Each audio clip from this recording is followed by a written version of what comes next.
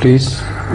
We know that promised Messiah didn't perform Hajj. What was the reason for that? The reason was the one which I am going to explain during this question.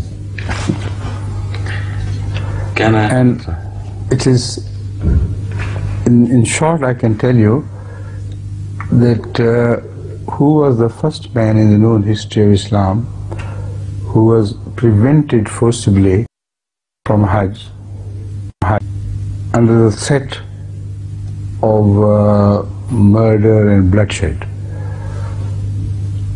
Who was the man? Hazrat Rasulullah sallallahu alaihi wasallam.